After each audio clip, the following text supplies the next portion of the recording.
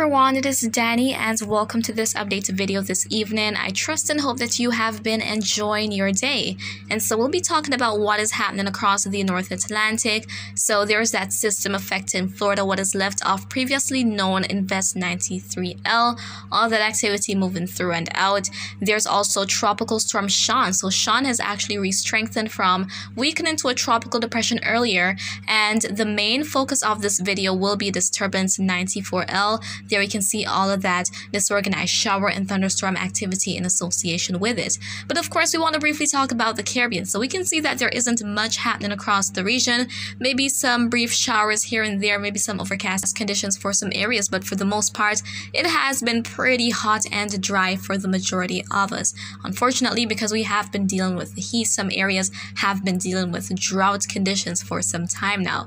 But as we head into next week, some of these conditions may be alleviated, but not in the most ideal way. Let's head up into the vicinity of Florida, and there we can see all that activity moving through the state. Still that possibility of some severe weather across some areas. So guys, please continue to listen to your local officials there and stay safe if you're being impacted by all this activity moving through.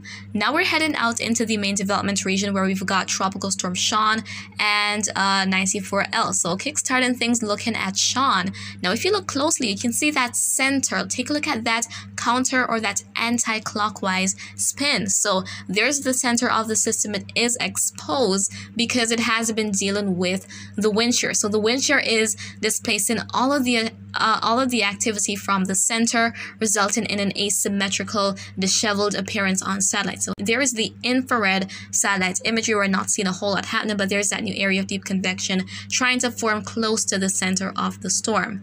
As we head a bit further east, there we have our 94L. We'll go on to that in a moment. But as for the latest cone forecast for Sean, here we can see it. So maximum sustained winds are up to 40 miles per hour as of the 11 a.m. update, with the motion to the northwest at around 10 miles per hour. So it may sustain tropical storm status headed into tomorrow morning, but then as the day goes on, it may weaken down to a depression and eventually becoming post-tropical, meaning that it will be losing its tropical cyclone characteristics as it disintegrates. So that wind shear is not going to let up, and eventually we should see the system dissipating as we head either into the latter part of this weekend going into early next week.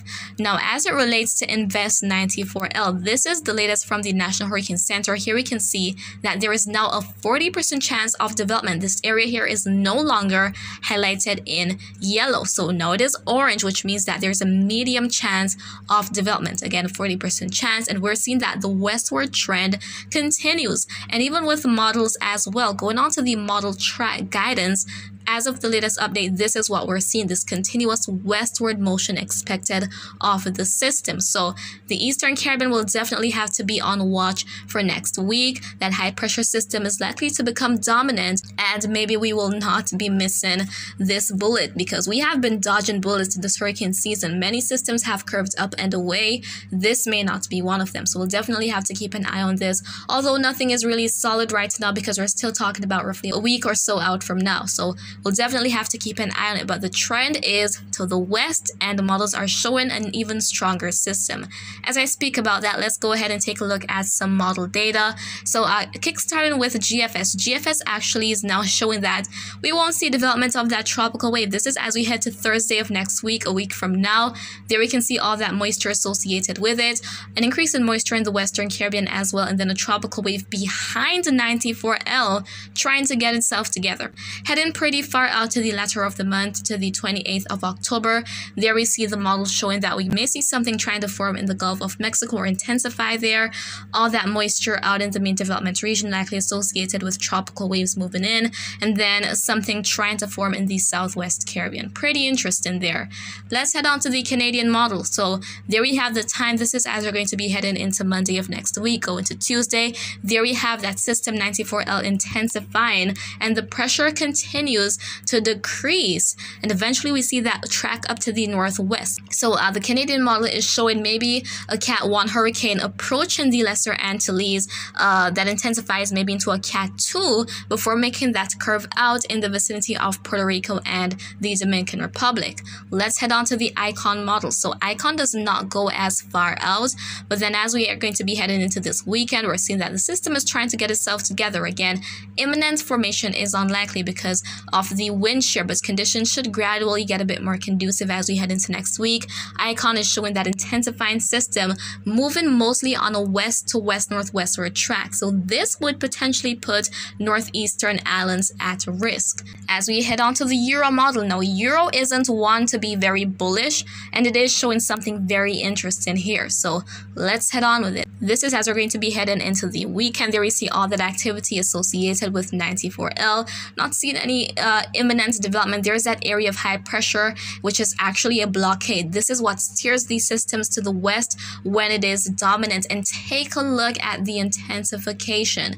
Euro also showing that a hurricane could be approaching the Caribbean as we're going to be heading into the latter part of next week. And it will likely be much stronger than this. The 12Z run isn't fully loaded as of when I'm recording, but taking a look at the wind shear up to that point, we're seeing this pocket of favorable shear. So those areas of those blues and those greens represent that the shear isn't too bad out ahead of the system. So that will actually allow for intensification. There we see those more intense or those more vibrant colors of oranges and reds, which indicate that stronger shear. So that would actually allow for some more intensification as the system continues to the west. So we can see here that we have the Canadian and Euro models, even the ICON, showing that we may have a hurricane making its way to the Caribbean.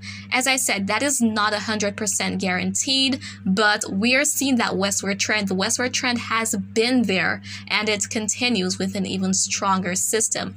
So if you're in the Lesser Antilles, maybe even the Virgin Islands, Puerto Rico, the Dominican Republic, I would say heads up.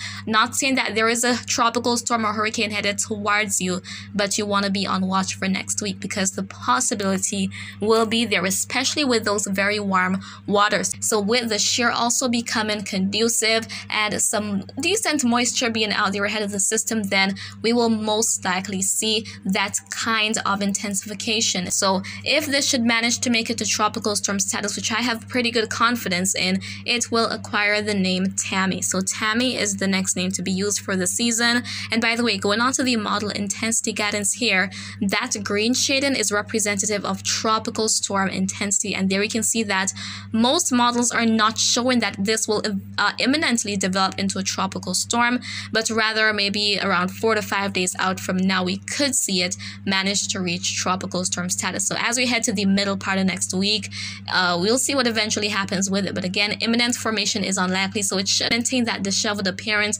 with some robust thunderstorms at times as we head to the next couple of days. But eventually that will try to consolidate as the system nears the Caribbean. So heads up.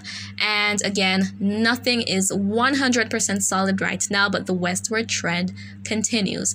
And so guys, as usual, I'll be here keeping you posted on all that is happening and all that is expected of the system. And so that is pretty much what I wanted to share with you in this evening update. I hope you found it to be quite informative, but if you have any questions, please do leave them in the comments. I'll respond to you once I get the chance to do so, and remember to always do otherwise.